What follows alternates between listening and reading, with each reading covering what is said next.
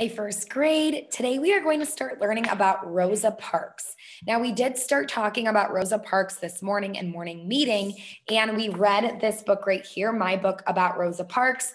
We also talked a little bit about this passage that's in the front of your packet right here and the timeline of her life, which timelines are great text features that help kind of map out major events that take place. And we are going to go ahead and watch a Pebble Go about her, or listen to a Pebble Go, and then I will explain your Rosa Parks assignments and your phonics assignments today. You will also want to have this book, not right now, but when you do your assignments, because I'm going to ask you to read it again, since this is going to help you complete one of your assignments today.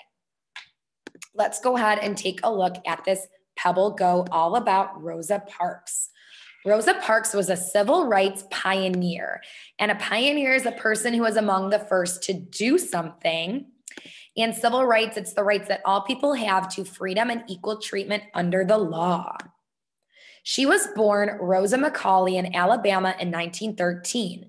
Rosa and her family were African American. Her grandparents taught her that all people should be treated equally. And this right here is a photograph of Rosa Parks. Early life. Rosa was a good student, but she could only go to schools for Black children.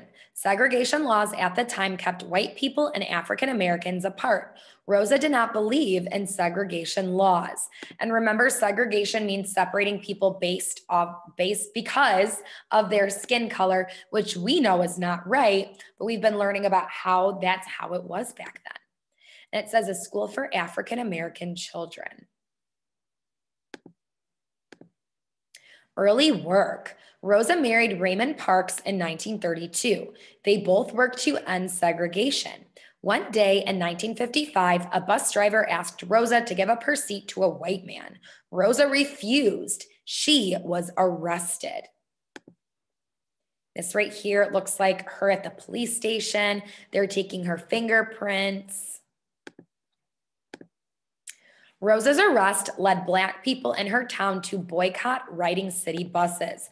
And a boycott means to refuse to buy or use a product or service to protest something believed to be wrong or unfair.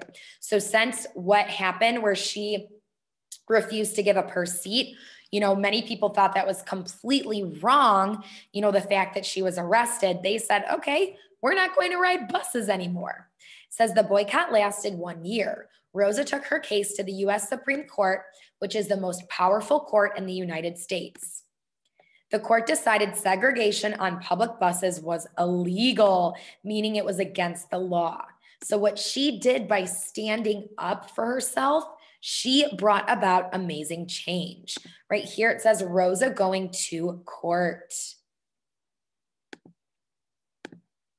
Contributions. Rosa worked all her life for equal rights. She was given the Medal of Freedom in 1996. She died in 2005. People remember Rosa as the mother of the civil rights movement. And right here, this is a photograph of Rosa Parks reading a book about herself. Let's go ahead and watch this video. It says Rosa telling why she didn't give up her bus seat. Well, he didn't say those words. He just told us he had to have those seats. And I didn't move because I didn't feel like it was helping us or making things lighter for us, me as an individual and us as a people, to continue to be pushed around because of our race and color.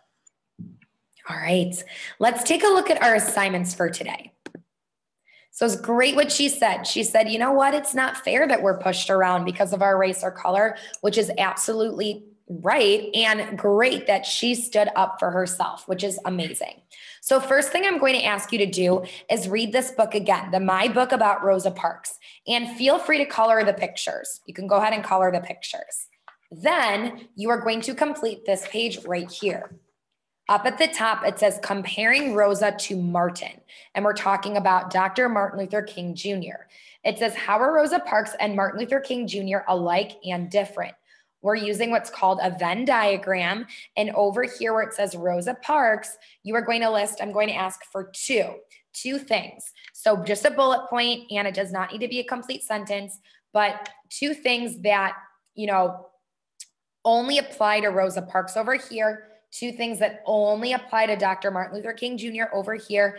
And then in the middle, 1 thing, just 1 thing that applies to both of them. So something maybe that they both did, something about both of them that is really similar. So that is what I'm going to ask you to do. 2 for Rosa Parks, 2 for Martin Luther King Jr., and 1 for both of them, bullet points. So bullet points, short phrases, they do not need to be complete sentences. Down here, it says Rosa Parks took a stand for something that mattered. How can you be brave too? And you are thinking about, something that you can do to be brave. It can be something small. Something that I think of is making sure to always stand up for myself or my friends when I know that if something is going on and it's not right, standing up and just saying super respectfully, I disagree with what's going on. I don't think that's right. And, I want you to think about any moments in your life where you can be brave. It can be something as, I was scared to go on a roller coaster and I did it. Okay. Anything in your life that you can think of that you might be nervous about, but then you say to yourself, I can do this, and you do it. Sometimes you just have to dive in and you have to do it. And then you'll be so proud of yourself after when you think back and you're like, oh my gosh, I did that. So I will give you a sentence starter. It's just going to simply say, I can be brave by, and then you will list how you can be brave. Okay?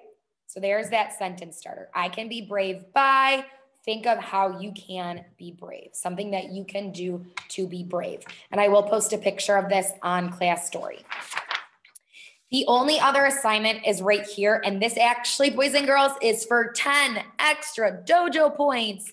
So this is a Rosa Parks word search. You can use a highlighter. You can use a pencil to circle. You can circle with a crayon. Does not matter to me. These are all the words down here you are looking for. Bus, Alabama, equal, arrested, segregation, boycott, rights, Rosa.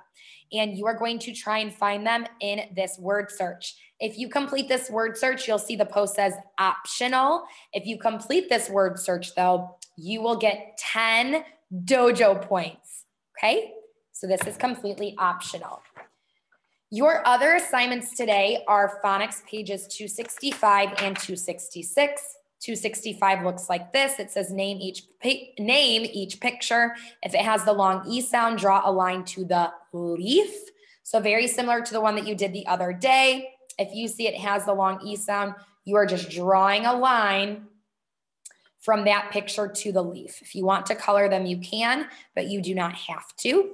And then page 266 looks like this, just like that worksheet we did the other day. Look at the picture, draw a circle around the correct word to finish the sentence, write the word on the line. So again, the picture is going to help you figure out what word they are looking for. So make sure you look at the picture, circle the correct word that completes the sentence based on what's going on in the picture, and then write the word neatly on the line. And boys and girls, what I will actually do today, I will put all of these pages on one post. So it'll just be pages 265, 266, and then this page right here that you need to post. The only page that will be separate is the word search, and it'll have those big words optional, just because you do not have to do this, but it is optional if you would like to earn 10 dojo points.